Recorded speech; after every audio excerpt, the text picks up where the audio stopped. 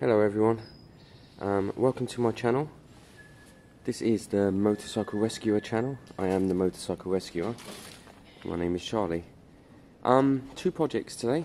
Well, kind of one project and one just fiddly bits that have been bothering me. On the mopeds, it's pretty much fine. It needs a carb that I've bought. I've bought a new carb because it's just easier than messing with an old carb. Just chuck in the new carb, tune it up, and you're good to go. I was also considering repairing this panel, but for 30 quid, we got a brand new panel. And that's going to just make the world of difference on this bike. And as a final little touch,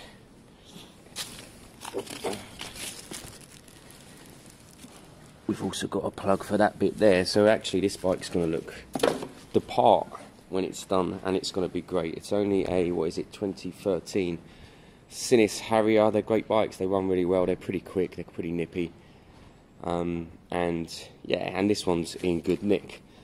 The bobber, I want to get the Harrier up and running. I want to smash in the new carb, and then ideally I want to get this to an MOT today.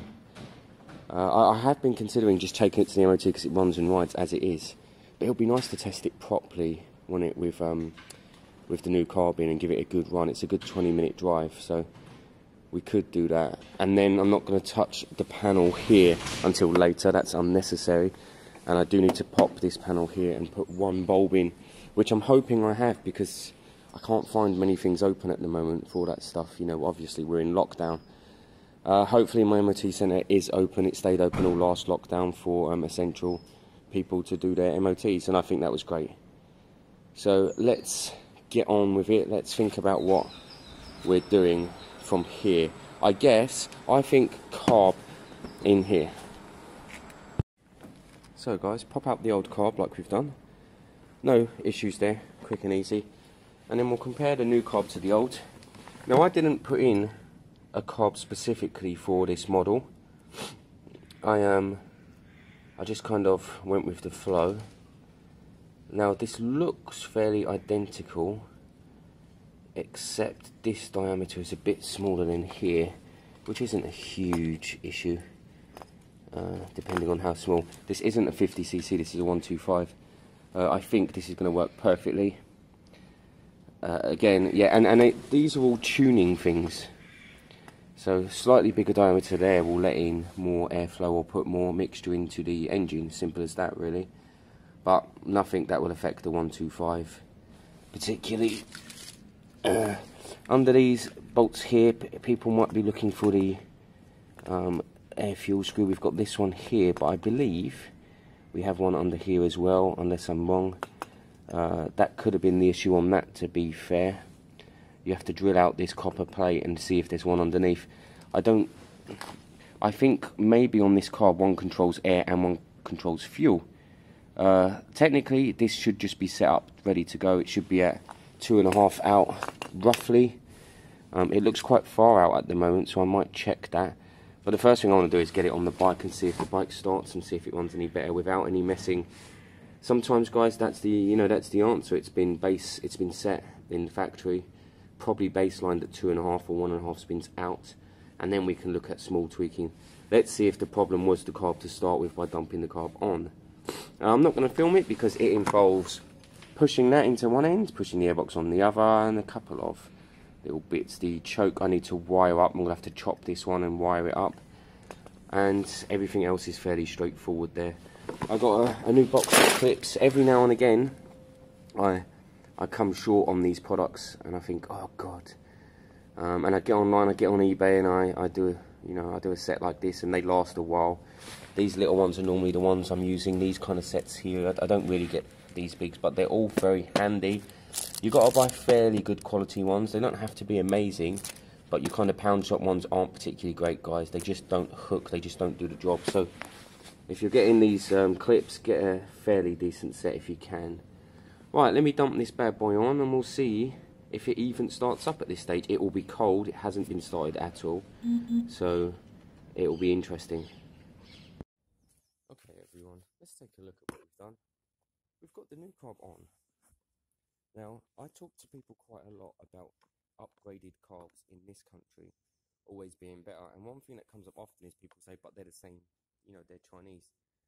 Now, when a bike comes through from China, it has to meet extremely strict emissions controls, and they absolutely bung up their carbs. They absolutely max them out in regards to restricting them, and that causes problems. Now, this carb, this pair system, or EGR, or whatever you'd call it, basically it recirculates gases and it slows the bike down, and it's meant to run cleaner. On this bike, it is blanked off.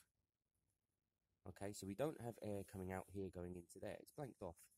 That will be a performance upgrade. I need to just check that this is a breather, make sure no fuel comes out of there.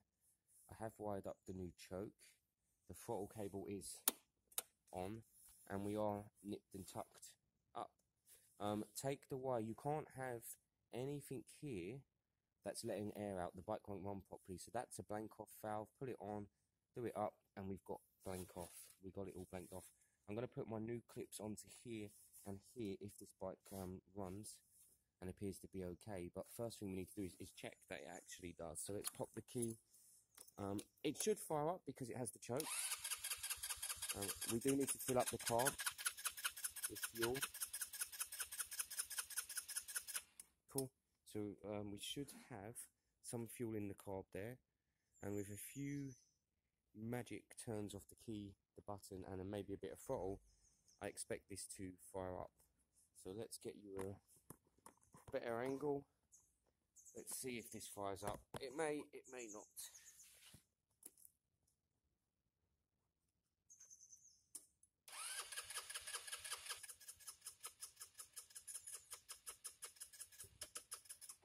There you go. See, we've got the fuel circulating now. You ready for it? There it is.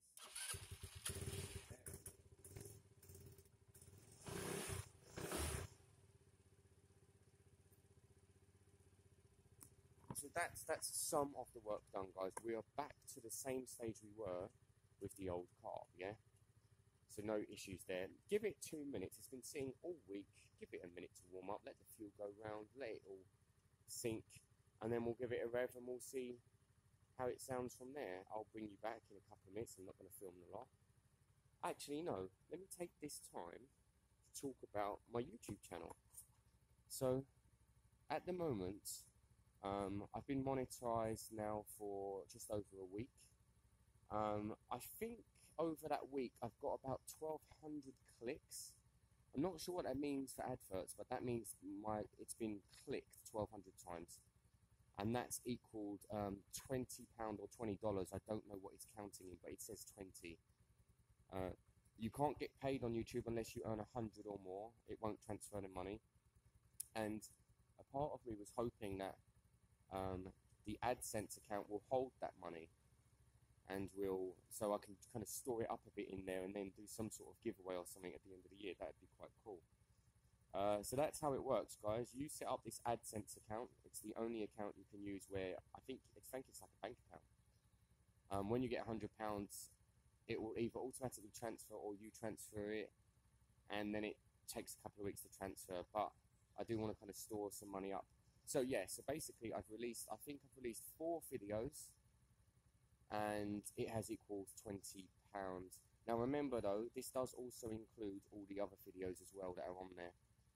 They are also monetized unless you have any music or anything in your video that they've claimed. So I've got 3 or 4 videos that I'm not allowed to monetize because my phone rang and it was a certain song or something.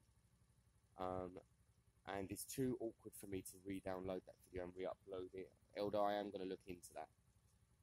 But yeah, so be careful. If you're doing your YouTube channel, you can't have other people's music at all. Even some of the free ones you get on your editing software may not be allowed, and I didn't know that.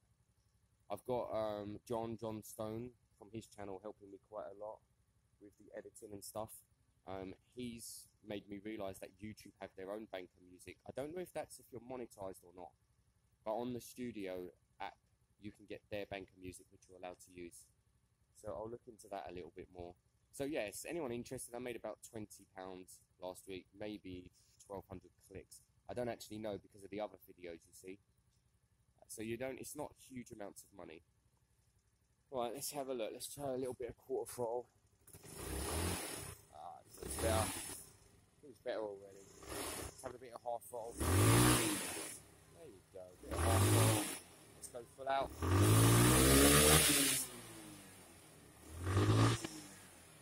Guys, I'm not going to touch it at all. I'm going to leave the carb alone. That's it, it's running, riding. I'll give it a bit of a test ride, make sure it's pulling strong, but for me, the carb and running issues on this bike are now sorted. If you do what I've done here with these wires, you have to tape them up, because once they touch, they'll counter each other and you'll have choke problems. So tape them up. It has to be electrical tape, because it has to stop the electrical currents. Put your clips on all the suction things, make sure that they are blocked off. That one is capped off, and then that's just an overflow pipe in case it ever overflowed, that's fine. Make sure you nip up your throttle cable, which I haven't done, I've just seen that there. There it is, hand tight, it's beautiful. And yeah, this bike's fine up, good to go. I'll put them clips on, I'm going to chuck it all back together. Let's just check again, quarter throttle, half throttle, full throttle. That's a beautiful running bike, guys, and like I said, the pair system, or whatever it's called on this bike, has been deleted. That's going to be an upgrade performance-wise. That's great, that's stunning. This bike is good to go. A couple of spiders' webs this morning, they're out to get me. Ideally, I'd like to get this under the jet wash, but it's too cold now for jet washes, and can't be bothered.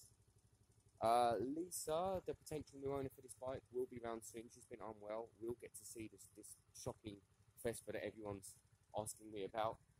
When you see it, guys, it isn't going to look, you're not going to like think, wow, that's shocking. It might look presentable. I saw it in the pitch black, if I'm being honest, and it had a baby blue or night sky blue, whatever you call it. But it looked hand painted to me, so I don't know yet what my plan is. I think I'm considering getting a 50cc engine from eBay and putting it back in. Or I can buy a 50cc top end, piston, cylinder, valves, put that in, that's been done before. Maybe even a 70cc, so some kids got a bit of extra power. But I don't know, guys. You know, this is all...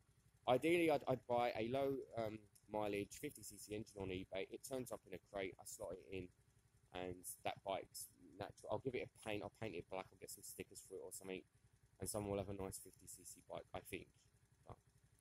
I don't know yet until we see it. But like I said, Lisa's not well, so we haven't seen her, but I have heard from her. I am looking forward to seeing the Vespa in the daylight.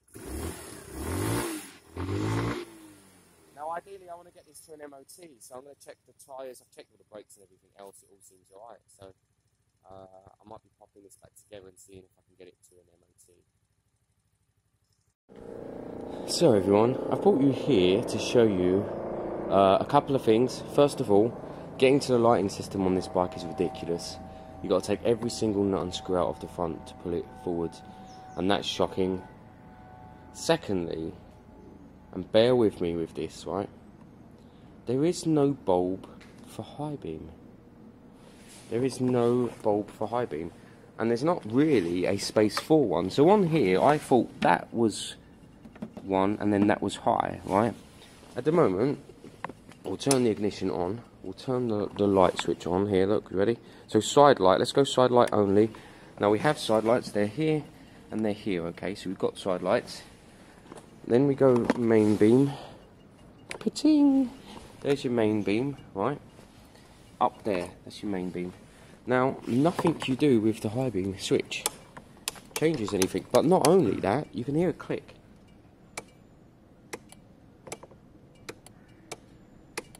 There is no bulb for high beam. So I think this is some sort of weird system where I think a regulator changes the voltage of this bulb, makes it higher and lower. and then this regulator probably isn't working. I've never ever seen that set up before. This isn't a brand new bike, it's a 13. I've never seen that set up before, and it seems annoying and awkward. So I need to make a plan now.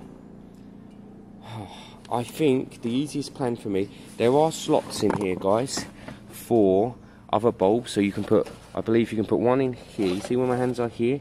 I think that will come out and that will come out.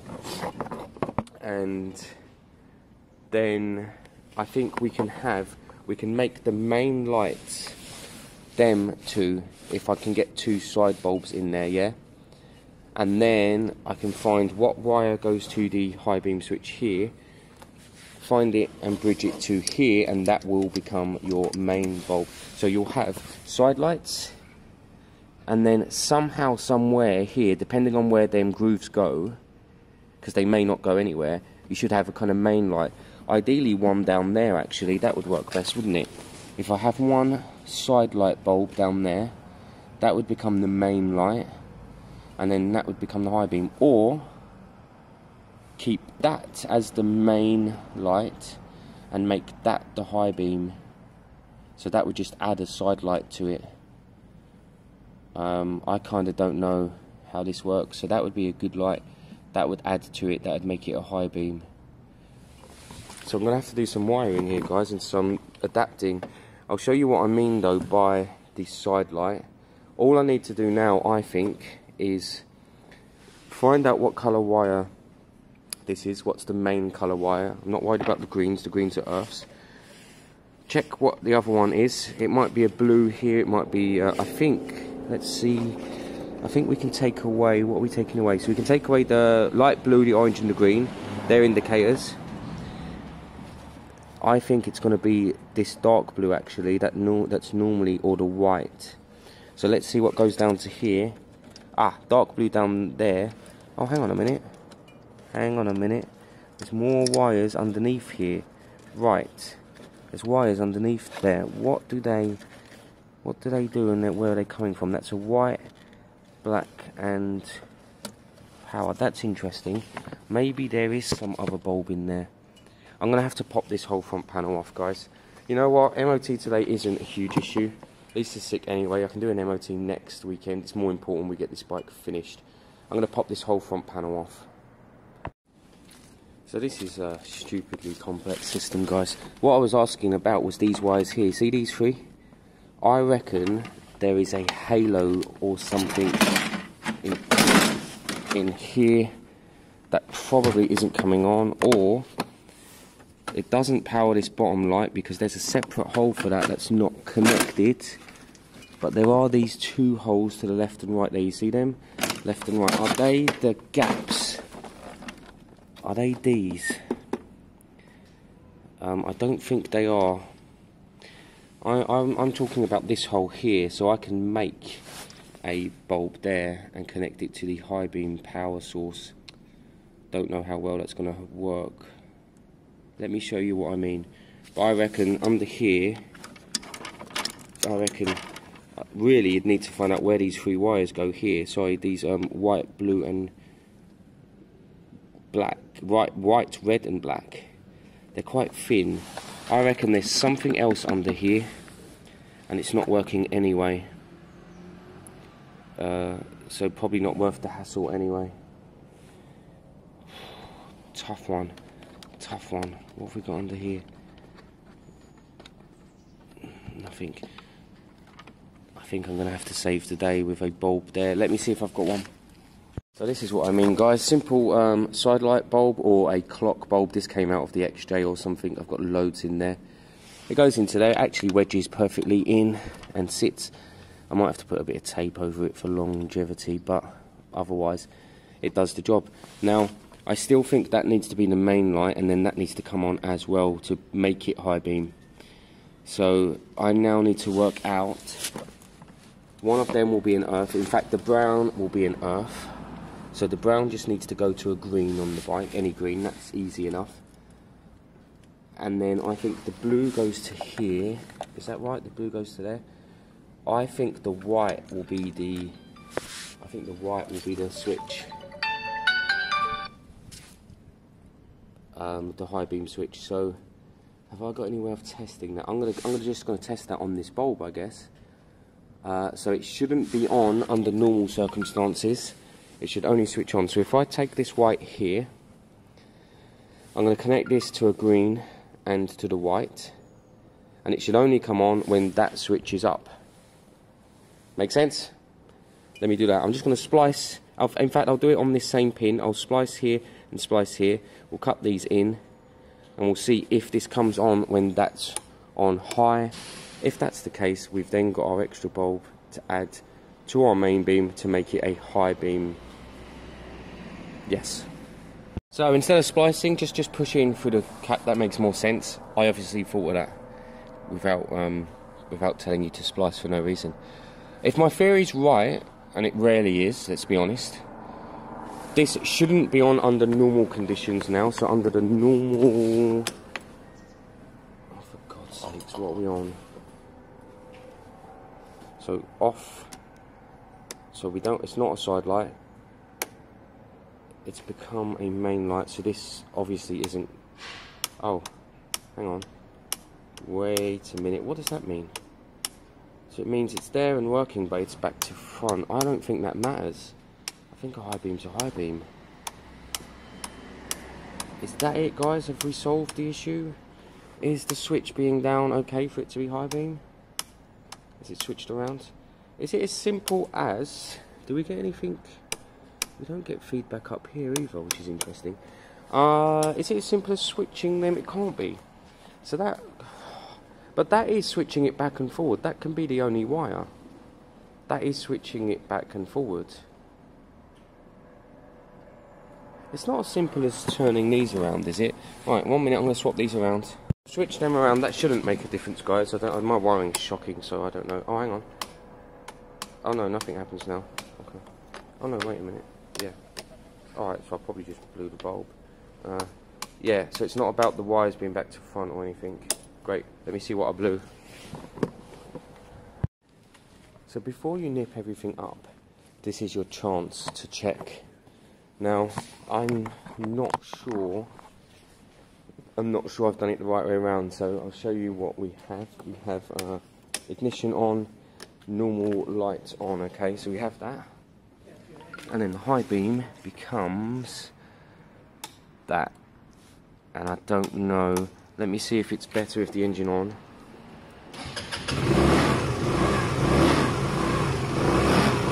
Let's see if it's more high beam with the engine on.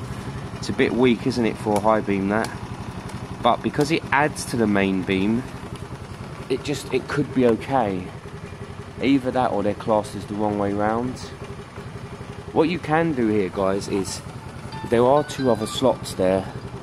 You can put 2 others of these in. So I could have 3 of these. They could be the main lights, and then that can be the high beam. If that makes sense.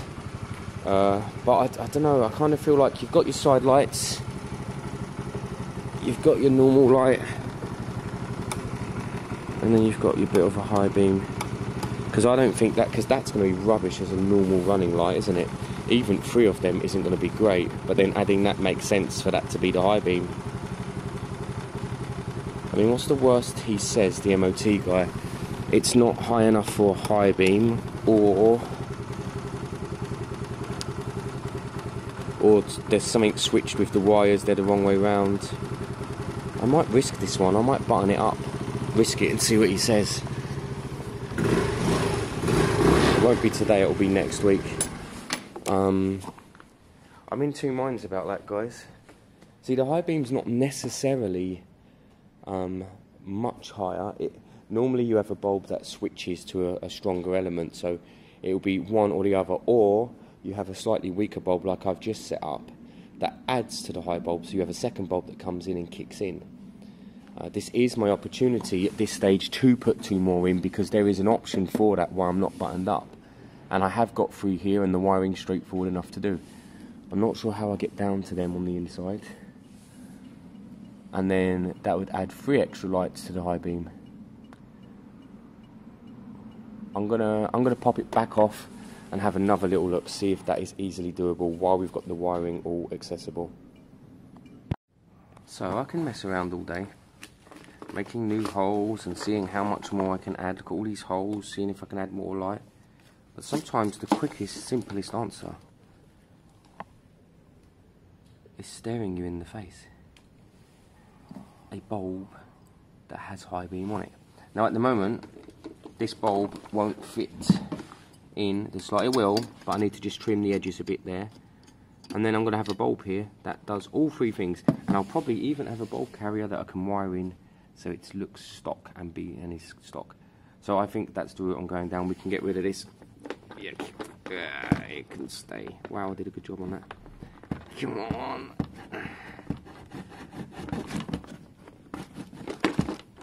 Sometimes I surprise even myself with my weakness. Great, I'm going to put that bulb in, see if that works, get that sorted, and I think we've solved our issues.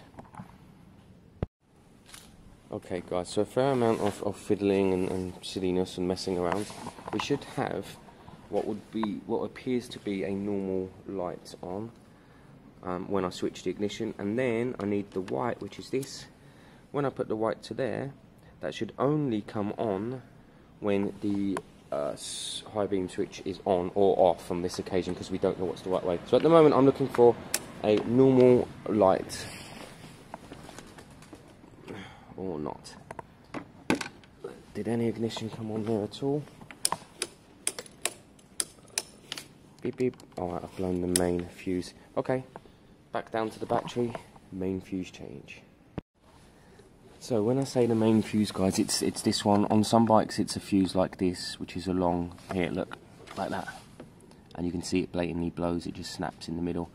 Or it could be a traditional car style fuse that you push in, but basically you'd know if that's blown because nothing would come up. The fuel gauge wouldn't come on, you see, the horn wouldn't work. So I've changed that and we're good now. Let's see if what I was talking about was right. So at the moment I expect to have on a light. Oh, good, right. Okay, I have a light. Now, I expect for that light not to go off with the high beam. Okay, good. Right, so far so good. Now, I expect that if I touch this white to here, it should come on. I'm going to set you up over here. It should come on. Let me give you some legs.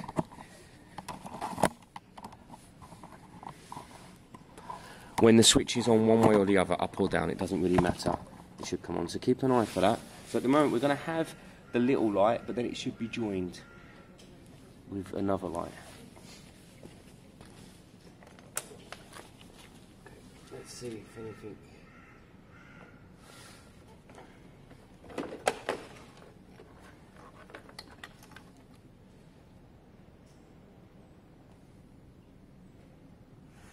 Take away the switch.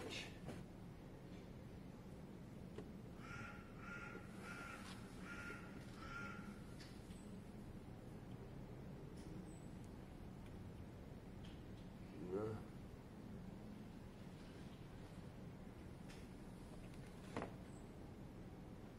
So we're not getting any change.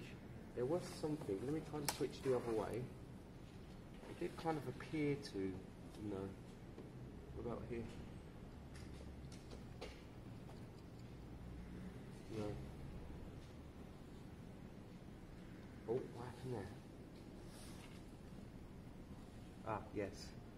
That is doing its job. Guys, I don't know if you can see that. It is doing its job. It's kind of... So that's high beam on, off, on, off, on. Okay. Alright. So this setup so far is normal, or I've made it normal. So I need to add the final connector on there. That goes on there. That did do its job there. So guys, I just spent a bit of time with Gary. He has the orange Benelli keyway. He dropped it a little while ago, and it's the first time I've seen it since he dropped it. It's hard to explain to people. When you drop a bike, even off its stand, the bike weighs a lot. The amount of damage on a bike that's been dropped is unbelievable, and it is never just what you see. It's not just the bent handlebars. It's the brake levers, it's the clutches, as in the whatever side it drops on, or the rear brakes. It's the whatever's rattled loose in the engine. It's the electrics. A dropped bike is a problem. From here, let's just at this stage check everything. Make sure all your wires are back to normal. Check you've got your front light. Check you've got your high beam. Look, you see that changes. That's clear. Look once again. See that change? That's clear. That's what you need. Check you've got your indicators. Good. Good. We know the side lights are on. We can see that there. So that's fine. I can now nip up this front panel, you know, completely, get it all back together, and then I'll chuck on the top new panel, get that neatened up, give it all a bit of a clean, and give it a bit of a spin, and we'll see how we go from there. But at the moment, it seems good and ready. It's a shame I was meant to be going to MOT this morning, but it shows you that these bikes, they're complex. Whatever that weird system is there that changes the voltage in the light bulb, that's complex. You'd be so much better off with a light bulb that has two elements, one's higher and one's lower. But it also shows you guys that electrics can be done at home. You can find this problem yourself, and your options are to buy one of them little electric boxes that will probably break again, or swap the bulb for one that has 3 pins and do a bit of wiring. There's always other options out there, and that's how you save the bikes. So this bike's gone from looking okay and riding okay to looking terrible but riding okay. Let's try and get this bike finished and ready for its MOT next week. So at this stage, guys, we're just nipping everything up, yeah. Just putting it all back on, bolting it all up, nipping it all up. Because the kind of front end is sorted now. I'm going to be taking this panel off soon. I'm going to give this glass a wipe, put some WD on there, give it a good wipe, give it a scrape, get that off. I'm going to get this off and put a, look, it's crumbly, I'll put a coat of paint on that. Put some hammerite on it, actually, nice and thick, 'cause I'm using hammerite anyway.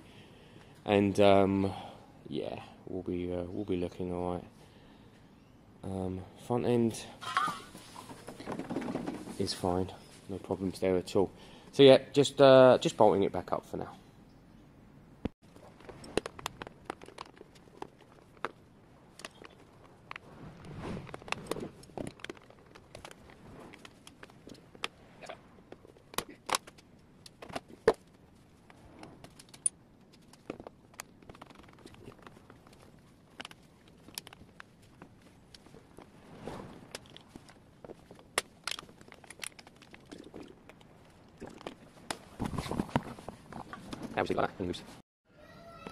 Alright guys, we changed this top panel. Fairly quick and simple, nothing to worry about, but it's changed the bike. What I need now is some back to black down here to kind of tie it all in, and then it will need a good clean at some point. Back to black's just an oil basically. It's an oil, a very light thin oil that keeps the plastic oiled and it looks nice. So we'll give it a bit of a wipe. I was hoping we'd hear from Lisa today, but she has been unwell, so I don't think we will. I bought this clip actually. That's the kind of last piece of the puzzle. I'll chuck that in, and then I need to take it for a bit of a ride, don't I? See how it actually runs. But it's definitely, it's a big change from that first bike we picked up to this bike now. All these brakes in the plastic and stuff, they really let down these kind of bikes, and I think that was 35 quid, which is fairly pricey, but it changes the bike. It's worth every penny. The original, I mean, you're never going to do anything with that, guys. I'd rather pay 35 quid and have that, and you have a bike that you can actually save and look after and use for a few years. Carb is brand new, you saw that earlier, so it starts and runs and rides. Well, I say starts and runs and rides. It starts and appears to rev.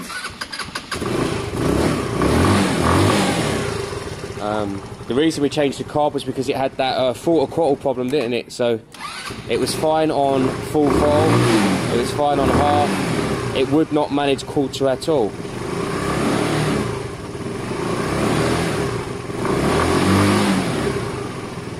and now it does. So I think this bike is good to go.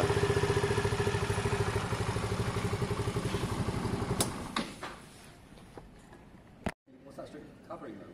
Fin number. It had the strip originally. Sorry guys, final piece of the puzzle. I was just showing John this the fin cover plate zip thing. It should just pop in and sit in there like that somehow. It is the right one.